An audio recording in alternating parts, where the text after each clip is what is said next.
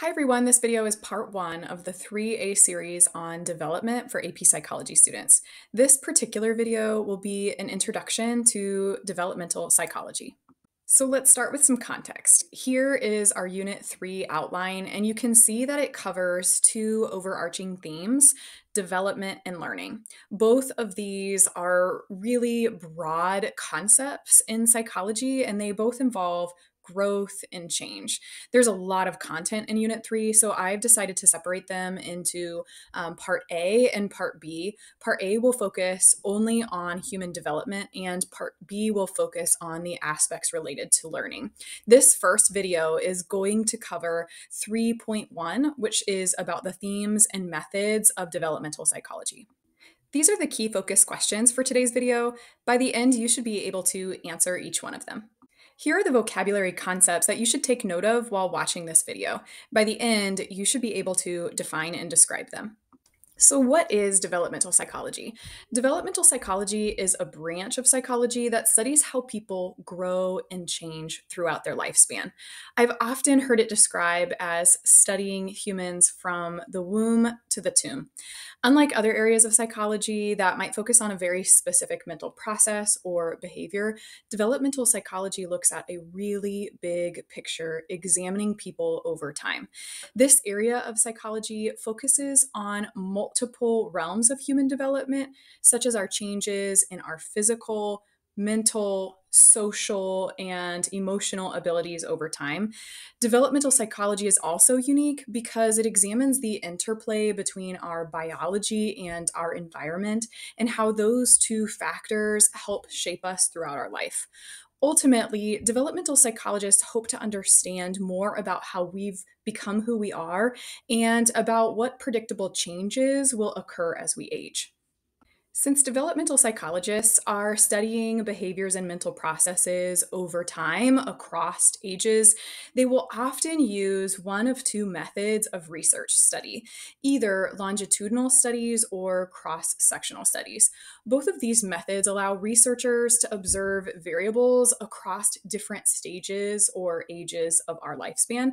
First is longitudinal studies. And just like it sounds, a longitudinal study is going to follow the same group of people over a long period of time.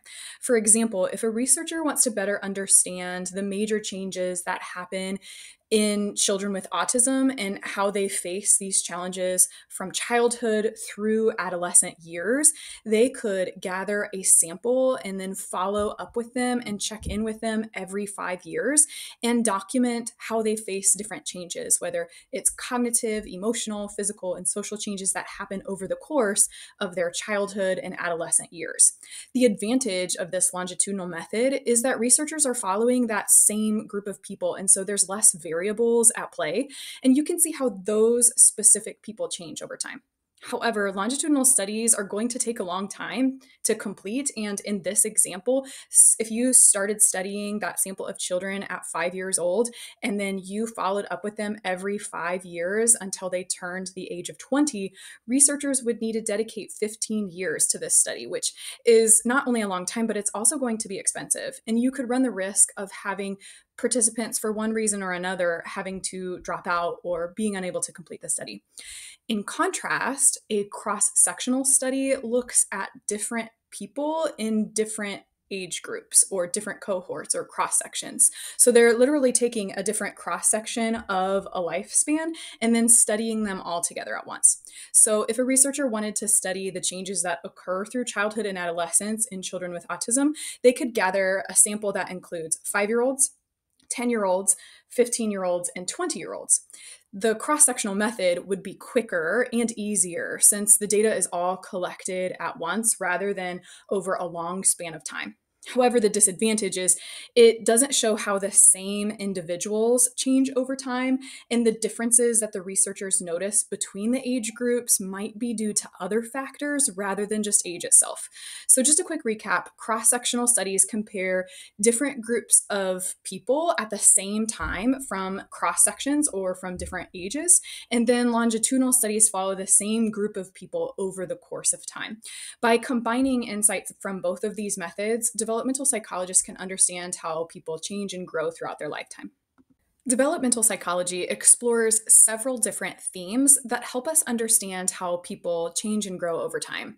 And the three key themes are nature versus nurture, stability versus change, and then continuous versus discontinuous stages. And I'll start with nature versus nurture. And this is the one that you are likely most familiar with because it's a concept that we have covered in previous units. One major theme is the debate between nature and nurture, which asks whether our development is influenced more by our genetics or by our environment. And as you know, the nature side is focusing on how we're shaped by our genetic information that we inherit from our parents. For example, a child could be more athletic than his peers due to his body composition and genetic makeup.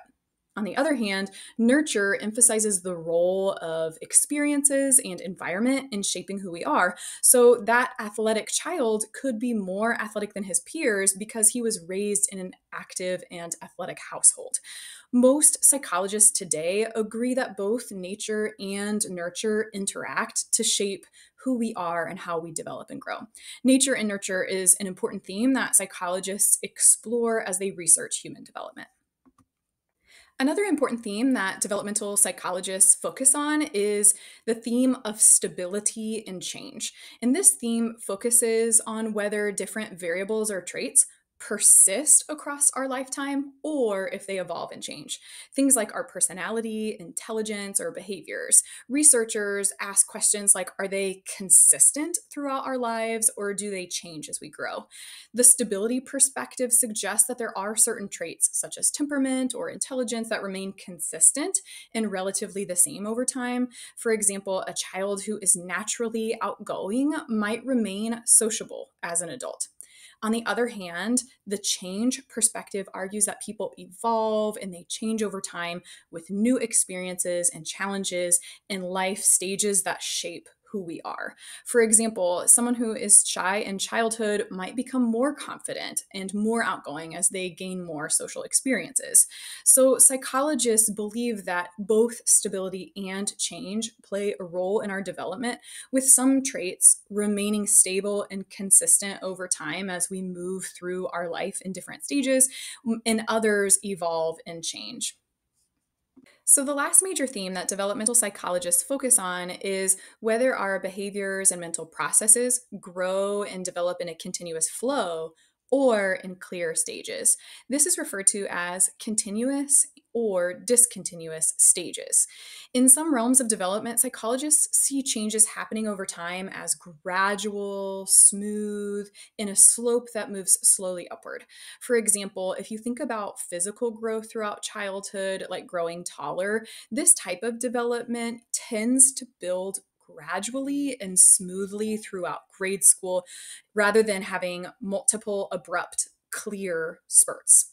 The continuous view of development suggests that development is a steady progress where small changes add up over time. In contrast, some developmental stages happen in clear, abrupt changes or discontinuous changes or stages, very step-like, where the shifts happen very clearly and suddenly. For example, some might describe the physical development that happens in adolescence as a very clear change and shift from childhood to adolescence because the physical and hormonal changes signal a very clear developmental change between childhood and puberty. Psychologists often refer to this debate as continuity and stages, or as you see on the screen, continuous and discontinuous stages. And this is just another way to look at and evaluate development. So before moving on, I just want to make sure you have a clear understanding of our major concepts. Nature versus nurture focuses on the interaction between our genetics and our environment. Stability versus change focuses on whether our traits endure over time or change with time. And continuous versus discontinuous stages focuses on whether we develop gradually and continuously or if we developed in abrupt, clear stages. So this brings us to the end of today's video. Let's do a few questions for review. Remember, I will read the questions aloud and you'll need to pause to determine the answers. Question number 1 says, Janice gave a presentation on how genes and environment interact. Which of the following was Janice most likely discussing? Now, the next three questions will focus on the same example study, but will have different questions. So, question number 2 says Dr. Hargan believes that development progresses slowly and steadily. Dr. Hargan followed a group of individuals from birth to age 18 to test her hypothesis. Which of the following perspectives best aligns with Dr. Hargan's belief? Using the same study example, question number 3 asks, what type of research design method did Dr. Hargan use in her study? Question number 4 is drawing on that same example study, and it asks, which of the following statements best supports Dr. Hargan's hypothesis? So this concludes today's video lesson on the themes of developmental psychology. On the left-hand side, you can check the answers to the review questions, and before finishing up, make sure you take a moment to see if you can answer our key focus questions and can define our essential vocabulary.